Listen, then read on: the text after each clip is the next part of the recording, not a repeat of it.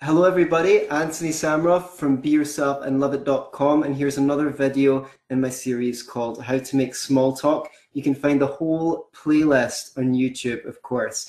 Today I want to talk to you about a really great technique for getting yourself out of awkward situations. And I'm going to give you a bunch of examples of situations you can use this in, and in fact, things that you can say in those situations to help you, but you don't just need to say the ones that I've said. You can use them as ideas to inspire your own. Now, when I was a kid, I remember loving the story of the Emperor's New Clothes, that ancient legend where the emperor's hoodwinked into paying a corrupt tailor in gold. The tailor tells him, I'm going to stitch you a beautiful garment out of gold thread, and it's going to be a magical garment because no one will be able to see it who is stupid. And of course, the tailor takes the gold and brings him nothing as a garment and dresses the emperor in nothing. He goes to his first minister, and the first minister says, well, I can't see it, and I'm not stupid. He doesn't want to look stupid, so he doesn't tell the emperor that he's wearing nothing. He says, wow, it's very wonderful. And by this point, the emperor is getting a little bit hot under the collar. The first minister says it, and he doesn't want to seem like a fool himself, so he doesn't mention the fact that he can't see the garment. And this goes on. The next advisor, the next one, this whole court, no one is willing to admit that the emperor is wearing nothing in case they appear stupid. And what a great tale of the woes, the foolishness of conformity it is. They take the emperor in a chariot down the street, and all the people, of course, have heard that he's going to be wearing a wonderful garment, but no one who's stupid will be able to see it. No one wants to appear like a fool, so they all pretend to see it and remark to one another that how wonderful it looks. And of course, it takes an innocent child to point out the elephant in the room, which is that the emperor has no clothes. So this technique has often been called pointing out the elephant in the room, not pointing out the emperor in the room, I should add, although that would be quite funny. And I remember all these teen movies that we used to watch growing up, like American Pie and things like that. And they have all these situations where people do things in them that are stupid just because they want to conform. And I think they get swayed into it despite their better judgment, and we find that those characters so sympathetic because we see something in ourselves. But oftentimes you can get in situations that are quite awkward where all it takes is for someone to point out whatever is making the situation awkward to actually make it better. So I remember just recently I was listening to a podcast with an expert in giving speeches, and he said one thing he always does if he starts to talk, if there's a funny smell in the room, if something's buzzing, if something's going on next door, anything that might take people's bandwidth up, like say, it's kind of like having too many applications open in your computer, you know, no one's pointed it out, so everyone's part of their consciousness is distracted from the conversation with the buzzing sound or with whatever it is that no one really wants to point out. So, I mean, a funny thing that could happen is someone could say something that could be taken as an innuendo, and everyone just goes silent and looks at each other, and then they have to awkwardly go on as if nothing has been said, just because no one fancies being the immature one who goes, heh, that's what she said, and less on that later. Well, we'll see. So, you can break the tension by just being honest and say, I mean, in one of one of the previous videos I talked about even pointing out when it seems like someone's bored or not really enjoying the conversation, maybe we should change the subject. But it's great in situations for example, you try and tell a joke and the joke doesn't land. Like I like to say, well, that went down like a lead balloon, or obviously the classic one is tough crowd. You know, you can point out the tension, or you can break the tension by acknowledging it, and it helps to move the conversation along. If you forget what you're about to say, actually I can go, let me think for a moment, or I forgot what I was going to say, give me a second, or maybe we can circle back to that. You tell me your thing. But if you've forgotten their name, or you suspect that they've forgotten your name, you can say something like, it's funny, I find that when I meet someone, I'm always thinking about what I'm going to say next, and we don't always take in people's names when we first meet each other. By the way, I'm Antony. And you could, or whatever, you don't have to tell them you're Anthony, by the way. You can tell them your own name. If you don't know the answer to a question, you can just say, I don't know, I'll have to think about that. If someone asks you about something expecting, that's happened before, they ask you about something expecting you to know more about it, and you could just say, like, I don't know actually, like, how could we find out? That's interesting as well, because then you're bringing them into a sort of interaction where, oh, right, we can explore this together.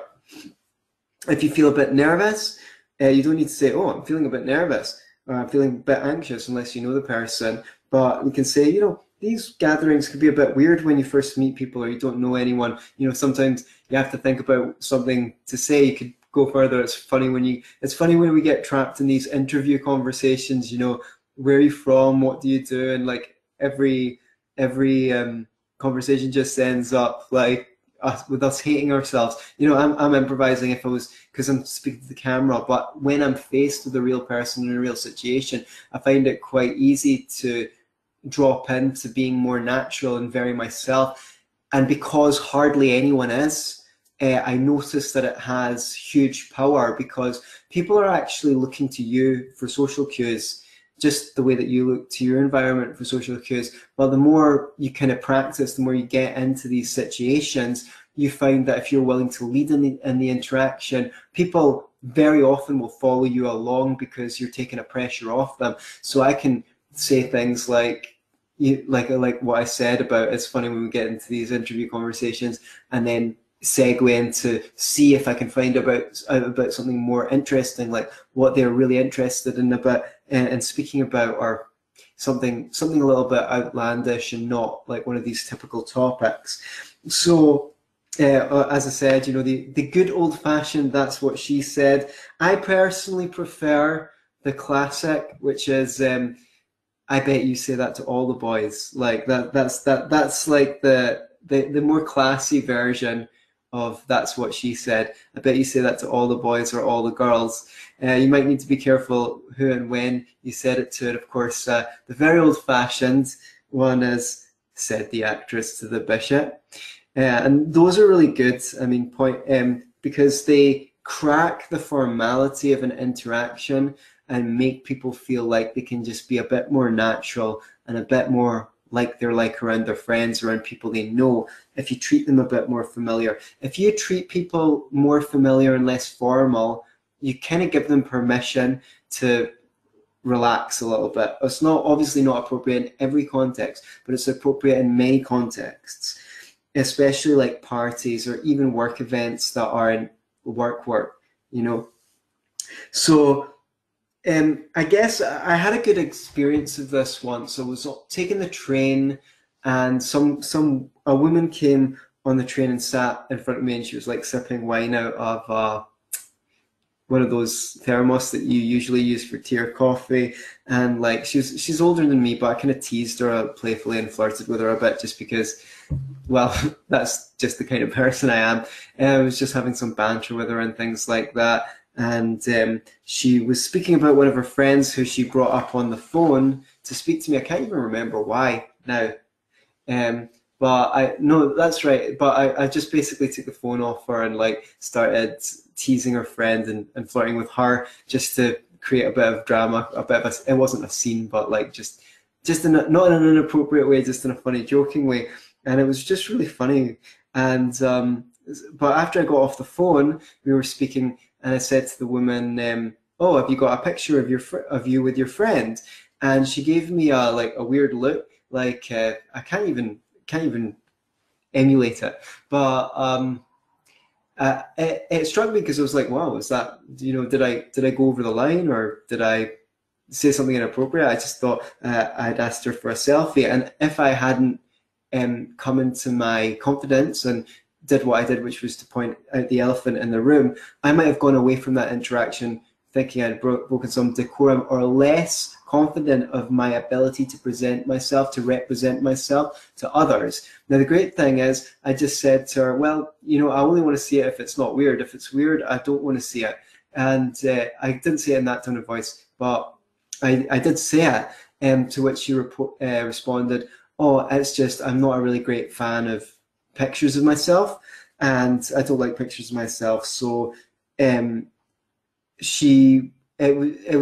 was her issue about being self-conscious, about showing me a picture, and I could have misread that situation if I didn't ask. As it so happened, she took out her phone after she'd clarified why she didn't want to show me one, and showed me a picture of the two of them together. So that was quite a nice experience, and it shows you the value of saying what's on your mind and bring your authenticity to the situation. If something's going out unsaid, you can take the risk of bringing it into focus, because it might help the other person, it might break the tension. Obviously, there might be some situations where you don't want to, if you think that the other person might be nervous about it. For example, if you think the other person is nervous, you know, it might not to be so great to shine out a light on it and say, you look nervous, by the way. Can work sometimes. I'm wondering if you're feeling a bit nervous. Is there anything I could do for you? It might make someone feel more self-conscious. You just need to be able to gauge the situation accurately. So it might be better to focus on your own feelings, not sort of use pointing out the elephant in the room to point out a flaw with someone else. You might want to be prepared to riff on the topic regarding the elephant in the room that you're pointing out, because you need to go somewhere. So you can watch the second video in the series, which suggests how you can take a topic and add a comment and then add a comment again. That will help you. And the third video in this series also talks about using anecdotes. So you can tie what you've said into an anecdote. I think I've got an example in my ebook, How to Make Small Talk. Here it is. You can get it on Kindle if you fancy it. So the context says, seeing that someone else is feeling self-conscious. So you could point out the elephant in the room, not shining a spotlight on them by saying, I get nervous at these gatherings sometimes, and then say, it's interesting how, you know, we're a lot of us get self-conscious and we're all just as self-conscious as one another, but even though we're coming from the same place, we kind of worry what other people think of us, and they might find that understanding. At that point, the speaker, you as the speaker, you can wait to see if the other person is keen to take it on from there and keep commenting on their experience, on their own experience.